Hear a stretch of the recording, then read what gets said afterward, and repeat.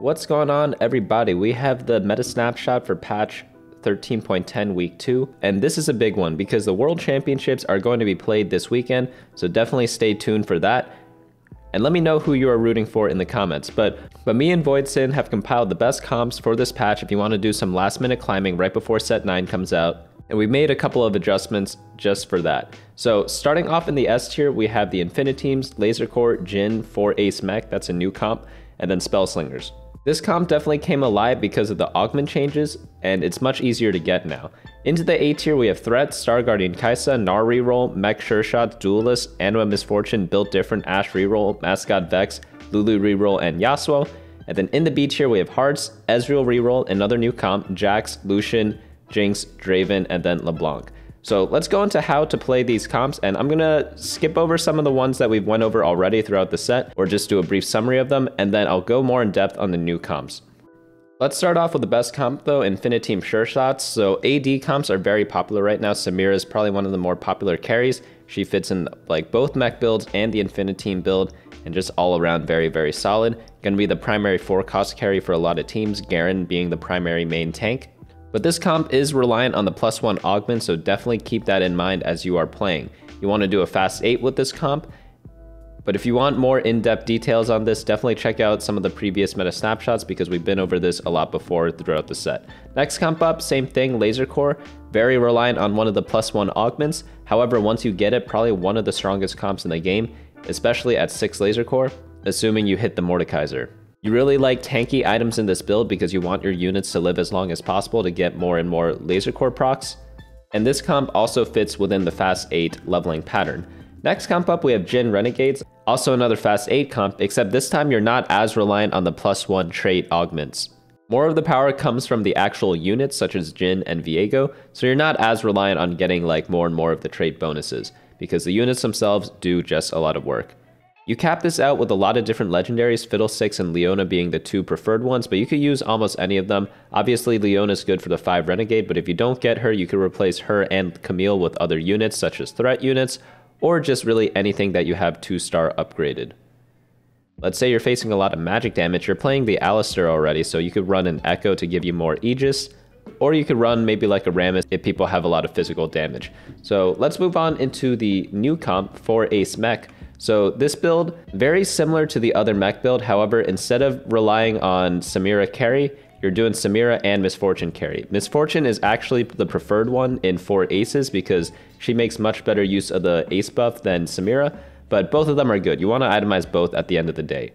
The mech portion's really nice because Draven is also an ace and a mech, so you definitely want to run him. He combines into the big mech in the middle with Garen, and then focus a lot on the tank items on Garen because same principles for the other mech build apply. You want to focus more on your defensive items rather than the offensive items because the mech is just that big of a component of your team.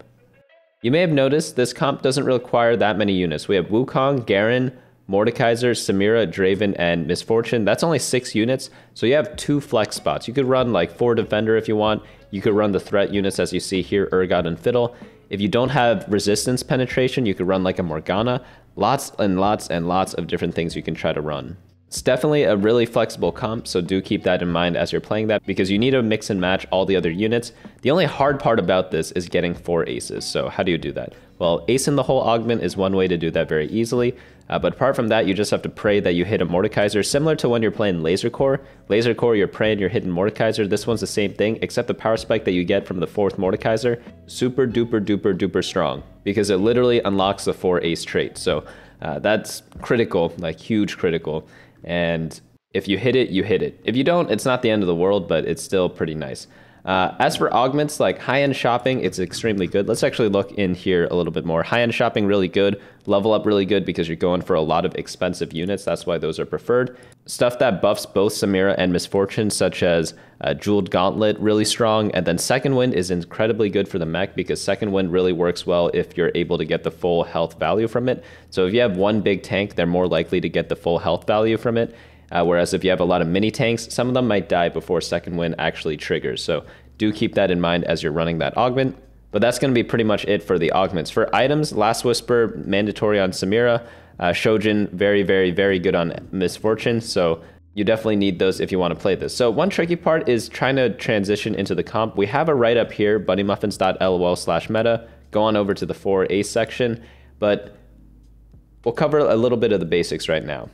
So you have to decide whether you want to play AD or AP. I prefer the AP Misfortune line, and then use an early game item holder for those items. So if you have like a 2-star, let's say a 2-star Vayne, for example, like maybe you want to use more so the Samira build. If you have like a 2-star Vex holding stuff, then maybe lean more towards the Misfortune. However, if I had to choose in a perfect world, I like Misfortune more, but Voidson likes AD. I think both work. I think AP has a better late game, but AD it's like easier to transition into. And then your front line is just defenders into Garen. By the way, it is Voidson's birthday this weekend, so do send him some wishes, maybe in the comments or like DM him or something like that, or sign up for his coaching. I believe the coaching section is down here. You just click there. There's like a tab on the top too, and you could just like hit him up for either a coaching session or just wish him a happy birthday. But let's go on into the next comp, which is Oxforce Spellslingers. This comp is just a tried and true comp throughout the entire set. Fast 8 with this, play around Twisted Fate or Nico. Twisted Fate is definitely preferred with a static Shiv. That's why the item's a little bit highlighted. And that's pretty much going to be it. We've gone over that comp a bunch before. Into the A tier, we have the Threat comp. This can be played both with the Threat front line or the Mech front line. Pretty much same thing here. You'd play it in the same exact way you'd play Mech Sureshot, except you itemize your Acel or Bel'Veth if you hit them 2-star. And it's kind of like a second choice. You also fast 8 with this one. Star Guardian Kai'Sa, going to be a reroll comp. Static Shiv, going to be the best item for your Kai'Sa. And then I like pairing it up with 2 more damage items. Some people like the Hextech Gunblade. I think it's a little overrated. Not that it's bad, it's just overrated. I prefer just going full damage on her. And then if you do hit the jackpot, you get the Star Guardian Crest. Put that over onto your Misfortune because she is going to pop off on everyone with that. You know how there's the augment like make it rain with Misfortune? Well, she actually makes it rain with like her bullets if you get the Star Guardian Crest on her. Next comp up, we have Gnar Gadegteen, another reroll comp. So this comp, we moved it up a little bit from last week. It's one of those like really hit or miss comps. It's either like really, really good or really, really bad. It depends if you hit 5 Gadgeteen or not. If there's a way to hit 5 Gadgeteen, like obviously it's going to be incredibly powerful, but it doesn't happen all the time. So just be careful whenever you play this. Just know that you might need a little bit of luck because you cannot get the Gadgeteen augment early on in the game anymore. It only appears on stage 4. And that's the same thing with Nunu. Nunu pretty much only appears on like stage 4 or 5. So you kind of have to pray that you hit it. We go through a lot of the leveling patterns in the how to play section down here. So definitely check that out. But just one other thing to note. We have in the items for Gnar down here, Last Whisper is recommended, but in the picture, we do not have a Last Whisper. The reason why that happens is because Morgana is kind of like your fake Last Whisper or your like Last Whisper replacement. So if you run Morgana, do not build Last Whisper on Gnar. But if you, for some reason, do not play Morgana, then you need the Last Whisper on Gnar. So that's just like a little tip there. Next up we have is the Mech Sureshot. Mech Sureshot plays in the same way as the other mech build with the aces, except this is much more consistent because you don't need to hit 4 aces. You can just have 1 ace. That's a lot easier to do. So you just play around your Samira and then you go into other Sureshots later on with the Ezreal. The only issue with this comp is that the Samira and Ezreal are both highly contested. So you want to be very, very careful when going for this because you might not hit the units that you want. So make sure when you go for this that you either have like a very powerful start for it so you could survive no matter who contests you, or make sure it's uncontested, one of the two. But just fast 8 leveling pattern or standard leveling, whichever one you're allowed to do that game. Duelist is a little funky. This is a very fast type of comp. You like ramp up really quickly and then you hopefully destroy everyone in the mid to late game because as you may notice here, it's not really a reroll comp. I know we notify that there's like a 3-star Vayne and 3-star Nyla, but it's really not a reroll comp. It's more so just like a trait comp. And you just beat people in stage 3 and stage 4. And then after that, you kind of slowly bleed out, get a 4th place. It's not that that's good. It's not that that's bad. It's just how it is. But just keep in mind, whenever you play Duelists, you have to play with that goal in mind. So definitely try to spike in the mid game. To do that, you roll at stage 3-2 sometimes at level 6. Sometimes you roll at stage 4-1 at level 7. Because you really need to make sure that you win those rounds in stage 3 and stage 4. If not, you will get outscaled by other teams. There's just no getting around that. Next up we have is the Anima Misfortune comp. So I did like a 3-hour video on Anima Misfortune, so definitely check that out no matter what level you are. I go through games that are between Iron and Diamond, but it really works at like any level. You just need to know how to play the comp. And we pretty much go over all the ins and outs in that video, so definitely check that out.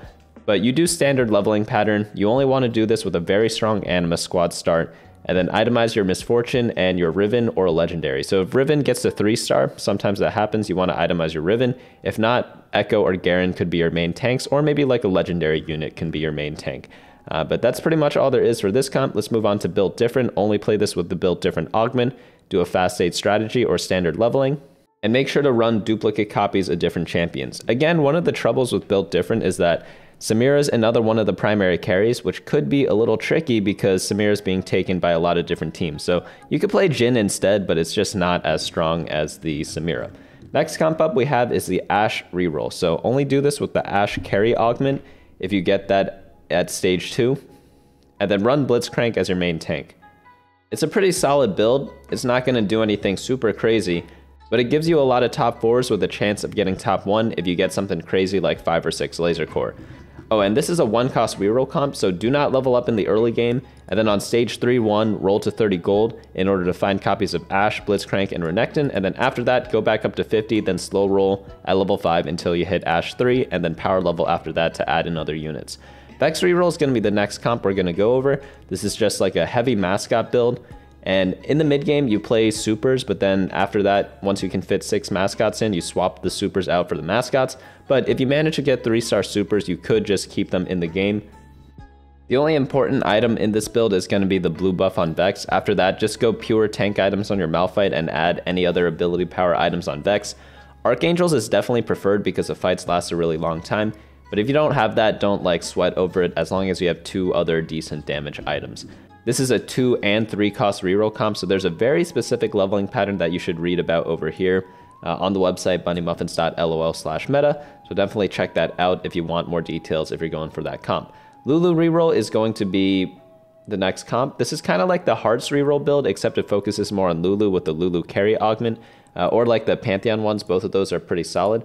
You just need to make sure that you get the augments, but you also need to have a bunch of copies of the comp. So always keep that in mind whenever you're playing this. Don't just like force it without the augments. And also don't just like go for it if you see the augments, but you don't have any Lulus or Pantheons. Next build up we have is Yasuo Reroll. This is just like the same exact Duelist build, except you run 3 supers. You want to get all your 2-cost units to 3-star, and then have them hopefully carry the game. Most important item on Yasuo is going to be the Quicksilver and then 2 damage items. But you could also replace the Quicksilver with something like an Edge of Night. You just need Yasuo to somehow survive, and you prefer 1 healing item on him, either like a Hand of Justice, Bloodthirster, or even a Hextech Gunblade. Next build up we have is the B tier in the Hearts Reroll. Hearts Reroll, still solid, nothing crazy. A lot of people have been commenting about the Hearts build because we've left it in the B tier for like a couple weeks now, and they're like saying like, hey, it's really good. And I'm not saying it's bad. Just because you're in the B tier doesn't mean it's bad, doesn't mean you can't win. It just means it's a lot less consistent than everything else, so that's why it's kind of here. Next build up we have is Ezreal Reroll. This is kind of like a new comp, and this comp is like kind of one of those like lucky builds, and you want to hit the 3-stars. So it's like the supers and Ezreal and Vi. The good news about this is that you could play undergrounds at the start of the game because both Ezreal and Vi are underground, so you just add 1 more, and then you kind of just use that to kind of build up your econ. After that, you just do slow rolling at level 6 for both Ezreal and Vi, hit them to 3-star, preferably also Lee Sin and Malphite. That doesn't always happen, but hopefully it does for you. So of course, a lot of the reroll augments are going to be very powerful, such as Golden Ticket, probably the best augment in the game for them, and then Think Fast, because it's going to get you a lot of free 3-stars.